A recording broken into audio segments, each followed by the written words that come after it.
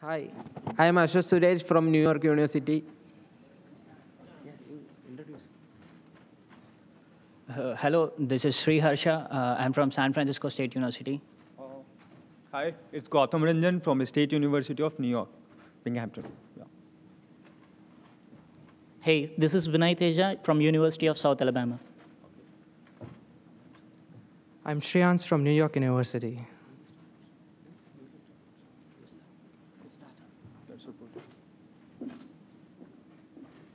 Hi all. So, human civilization has reached a point where inhabiting other planets other than the Earth has become more necessity. And based on the huge current research going on, Mars is the most preferable planet. So, we are proposing a innovative low-cost Mars flyby spacecraft for safe interplanetary human machine. So here, we are using the ISRO's PSLV XL, which is a most successful rocket, and this rocket is taking two humans to the Earth low orbit. And the rocket is having 4 stages of propulsion. It's solid, liquid. And it will be taking 2 humans to the low Earth orbit. And this rocket is not as powerful as the NASA's rocket. And so that we are using a elliptical concept that is when we are putting the spacecraft with 2 humans on the low Earth elliptical orbit, and the spacecraft starts orbiting around the Earth. So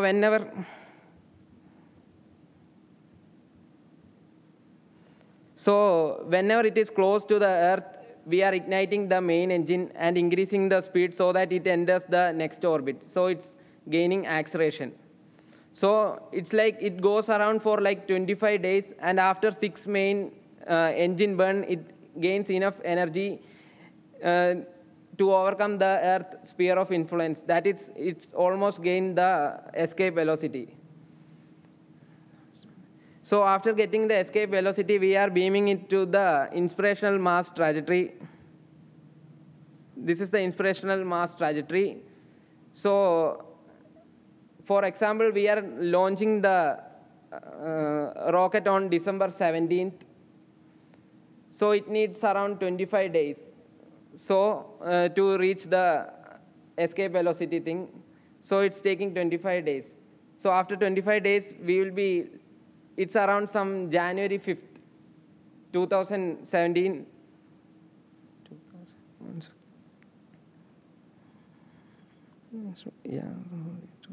Yeah, it's the 5th January 2018.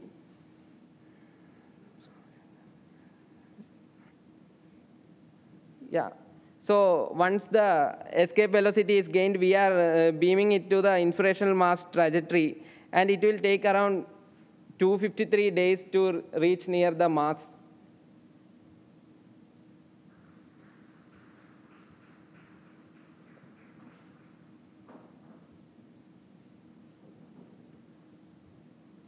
So we are not landing on the Mars, we are just flybying as the first attempt.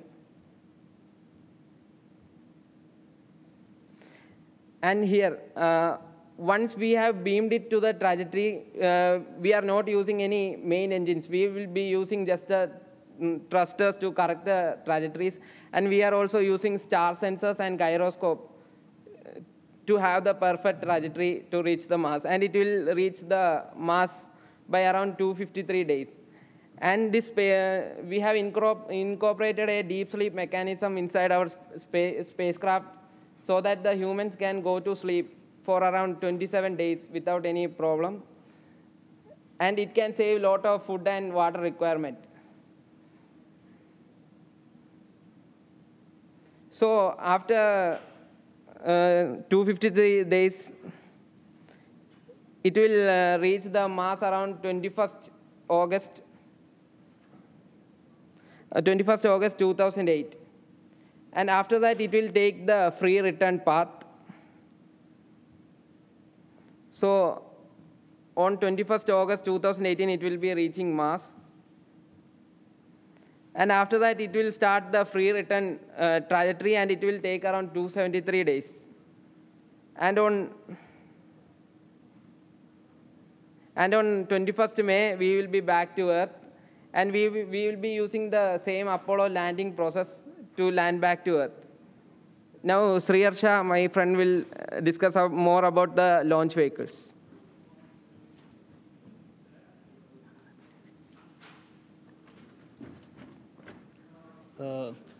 A launch vehicle provides the velocity needed by a spacecraft to move out of the Earth's orbit and set on its course to Mars. So generally, a launch vehicle in a spaceflight is a rocket-powered vehicle used to transport a spacecraft beyond Earth's atmosphere and enter into orbit around Earth or some other destination in outer space. According to our design, we designed it to launch in 2024. So there will be an advantage of favorable launch opportunity when Earth and Mars are in advantageous positions in their orbits for Mars landing. So basically, this occurs like for every 26 months, Earth, Mars, and Sun align for the most efficient and least energy consuming path between Earth and Mars. That means it would take less power to get to Mars relative to other times when Earth and Mars are in different positions around their orbits around Sun. So generally when mission planners are considering different launch vehicles, what they take into consideration is how much mass each launch vehicle can carry. So we are using the PSLV XL. PSLV is the Polar Satellite Launch Vehicle, which is used by India. So this PSLV XL it's an operator version of PSLV with standard configurations like more powerful boosters and stretcher strap-on boosters are used. So generally in PSLV, we use a large 1 meter diameter and 13.5 meter length motors and carries 12 tons of solid propellants instead of the 9 tons used in the earlier configuration, as this is an operator version.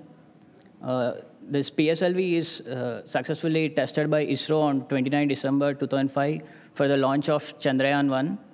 So it was a successful attempt. Then about the vehicle description, generally PSLV uses there will be 4 stages of propulsion systems. Like in the first, solid, liquid alternatively. In the first stage, like one of the largest solid rocket motors in the world is used. It carries 138 tons of HTPB propellant and develops a maximum thrust of 4,800 kilonewton. And it has a 2.8 meter diameter motor case. Motor case is made of maraging steel and has an empty mass of 30,000 kilograms. In the first stage, pitch and yaw control are provided by SITVC, which injects an aqueous solution of strontium perchlorate into the nozzle to produce asymmetric thrust. Then the solution is stored in 2 cylindrical aluminum tanks strapped to solid rocket motors and pressurized with nitrogen. And roll control is provided by 2 small liquid engines on the opposite sides of the stage. They are called roll control thrusters. This is the PSLV Indian rocket. As you can see, there are 4 stages and strap-on boosters in the down. In the first stage, there will be 6 strap-on solid boosters. 4 boosters are ground-lit, and the remaining 2 ignite 25 seconds after launch. In PSLV XL, we use large boosters with 12 tons of propellant and produce 719 kilonewton thrust. 2 strap-on boosters are equipped with SITVC for additional attitude control. In the second stage, we use a Vicus engine and carries 41.5 ton of liquid propellant, UDMH as fuel and nitrogen tetroxide as oxidizer. It generates a maximum thrust of 800 kilonewton. In the third stage, we use 7 tons of HTPB solid propellant again, and it produces a maximum thrust of 240 kilonewton. Here, roll control is provided by there's another fourth stage reaction control system. In the fourth stage, we have this twin engine burning monomethyl hydrazine and mixed oxides of nitrogen. Here, each engine generates 7.4 kilonewton thrust and it's gimbaled to provide pitch, yaw, and roll control during powered flight. This stage carries 2,500 kg of propellant, and as you can see, the different pitch, yaw, roll controls of each stage is there. And these are the specifications of complete launch vehicle. And the weight distribution of the payload, the weight distribution is in such a way that for the launch pad, it's 2,500 kg. And for a dry mass, it's 500 kg, and propellant mass is 500 kg. So entire payload mass will be 3,500 kg. And these are the approximate cost estimations according to ISRO's PSLV XL. Then coming to the rocket, my friend will explain about the rocket controlling system and everything. Okay, I am looking after the design of the spacecraft. I think we have very less time, so I'll go through it. Okay, this is the spacecraft that I designed in Canada, something like that. Yeah, these are the details of the interior. Like there is okay, go to next one. That you can see, the first one is astronaut hibernation cabin, and the second one is control system and data analysis center. These are the two main part of the spacecraft that I have designed. This is the basic design. Okay, and I have done some basic cost analysis on the basis of whatever material I'm using to design the spacecraft. The main materials are like there will be 4 layers. So the first one is the interior one, the aluminum alloy, the innermost that will give the support for the composite material that I'll be using. This is RX6 one. This is for radiation shielding, and this is carbon-carbon composite. It gives high strength, but at the same time, very less dense. So, and this is ablating tiles, the outermost layer. Okay, go to next. So these are the details of the design that basic design of the spacecraft. What parts I'm using. Means you can see the gyroscope, the camera, and this is the accelerator, and means all the details are here. This is like, and basically why I'm taking these parts here, because I want to go for the basic calculation. Actually, my project is like I have to optimize the cost. Okay, so that I'm dealing with. Previous. Yeah, these are the basic calculations that I have done on the basis of material and the mass of material that I'm using. So it comes around 132.2 crore. That is around 19 or 20 billion dollars. Okay. $1 million. These are the parts that I'm using, and these are the details like spacecraft casing that will be 4-layer, gyroscope, micrometer, camera, accelerometer, high beam, antenna, and for communication. That's it. Next. Yeah. The next part, that hibernation cabin, that was also designed in Canada. That my friend will tell. So in order to achieve a good mission to Mars, we need a healthy astronaut. So in order to sustain for such a long duration of mission, or in order to sustain till we go for Mars, we need to have astronauts with good health, and they need to maintain their, they shouldn't face any health problems in the mission.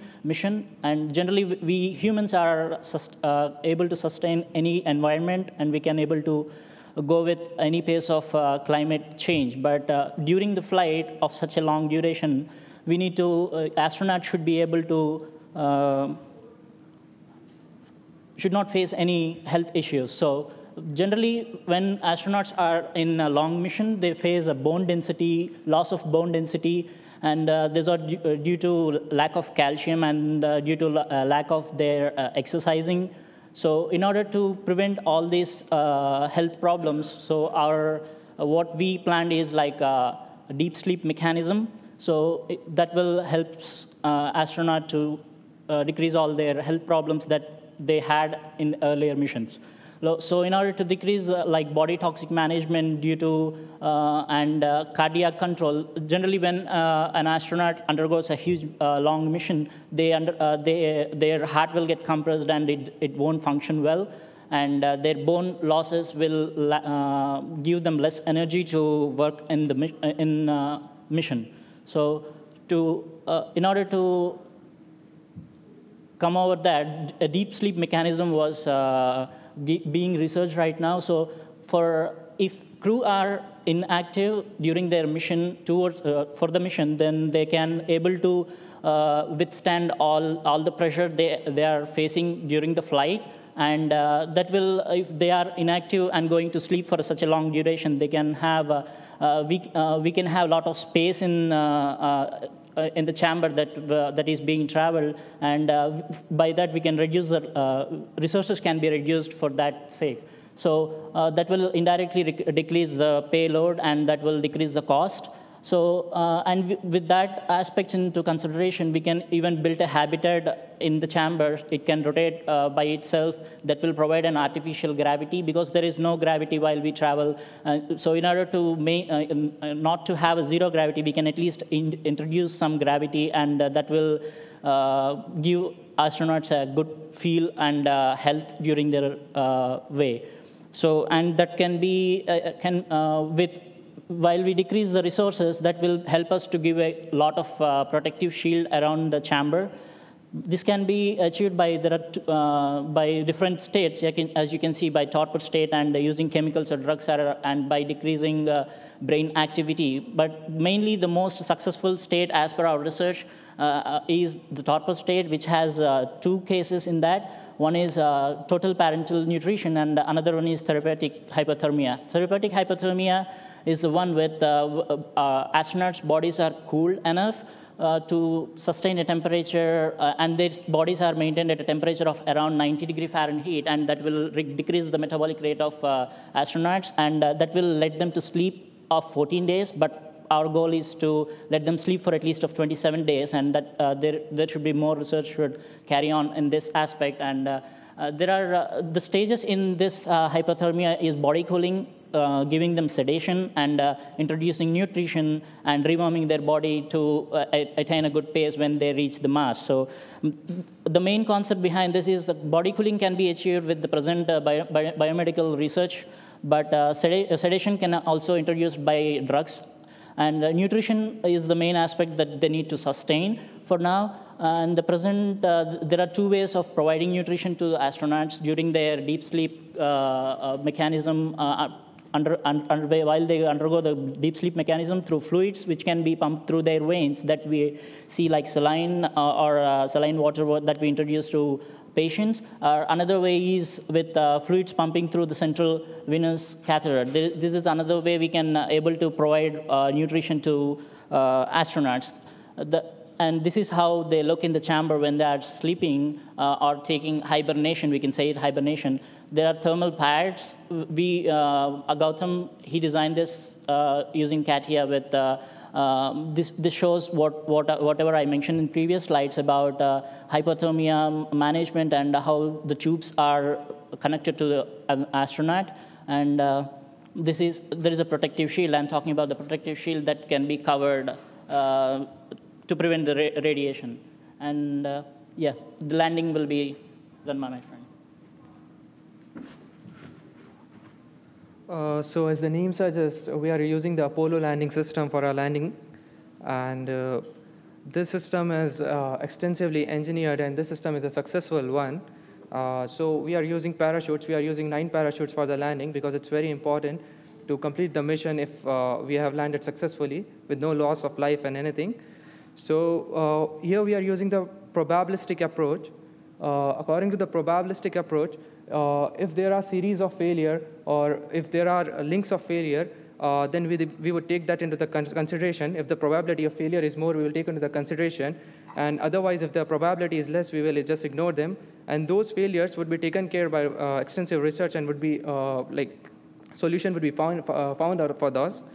And we have 9 parachutes for this. 3 parachutes. There are 3 pilot parachutes, 3 main parachutes, 2 drop parachutes, and 1 heat shield augmentation parachutes. So our landing procedure starts at 21,000 feet. Here, first parachute, that is forward heat shield, is deployed.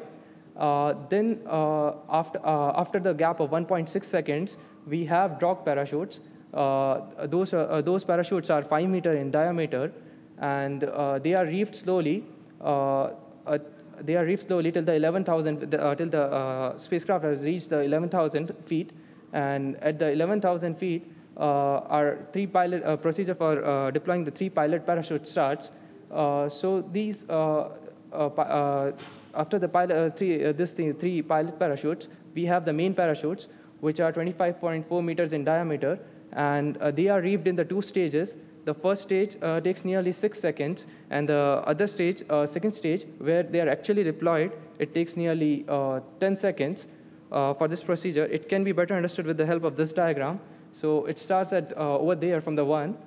There the heat augmentation, heat shield parachute is deployed. Then we have the drop parachutes, and then pilot parachutes and main parachutes. And in the end, when it lands on the water, these parachutes are removed so that it can float on the water easily. And I'll conclude our slides, our presentation with this. This is a basic cost estimation.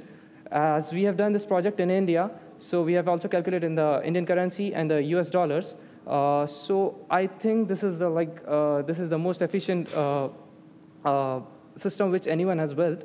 It would cost around, everything would cost around nearly $104.44 million US dollars, from space segment, ground segment, including everything: project management, contingency, program elements, launch cost, and landing.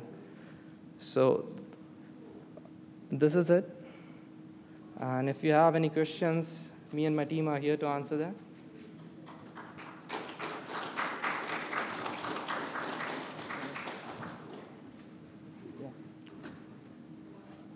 Yes, please.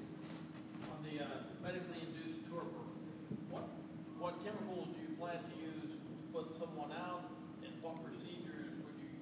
That's going to be a long period of time, right? Yeah.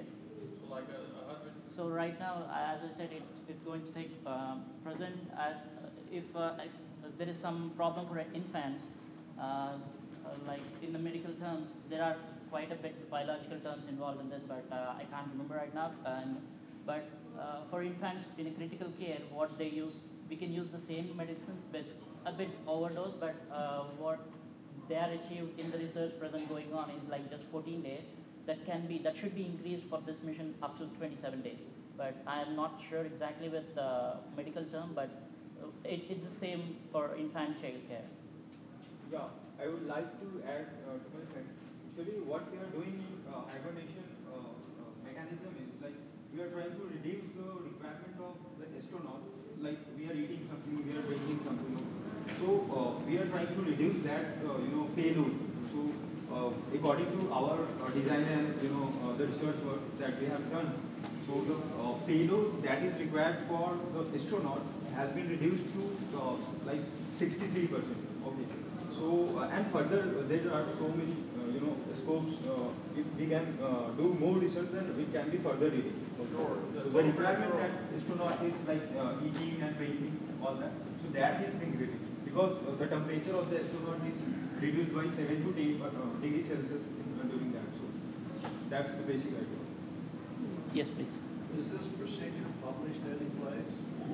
Yeah, a lot of scientists and researchers are already working on this, but they have not yet been able to exactly calculate the amount of the requirement, like in terms of food and all that. They are not right now. They are calculating, but they have not done it fully. It's on its way.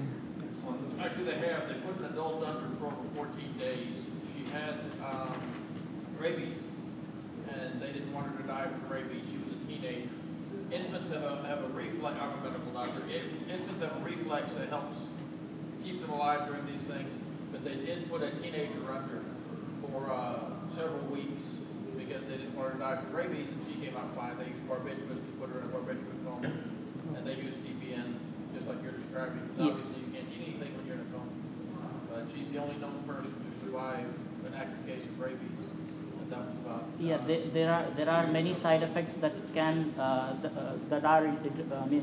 that will be faced during that phase, but the biomedical researches are still going on. For now, as per my knowledge, there is a case for 5 days without any food, just the fluids introduced through the veins. He or she they sustained well for those 5 days without any further care. By the way, Ravi, in the case where we have already some other problems, so we are talking about normal system. Yeah, I just wanted to know about the technology readiness level of each component, especially the hibernation part, and whether that would be ready in time by, let's say, which year and which launch window. Actually, we have some mail chat with the scientists. 2 scientists we have already chatted with, and they were saying that we can't right now we can't say that what time we will take, but one day there will be something like that. Some research will prove that it is really possible, and it will really help us to go to Mars or some other. I mean, to state this is a futuristic approach for a Mars mission. Yeah, and that can be achieved. Yeah, and NASA is also planning on the same approach for 2021. Some machine. So they are hoping that by that time it will be ready for the 27 days. And good job on having a very low question. Okay, Thank you. Any other question regarding design? Okay. Thank you all. Thanks. Sure. I'll take your video.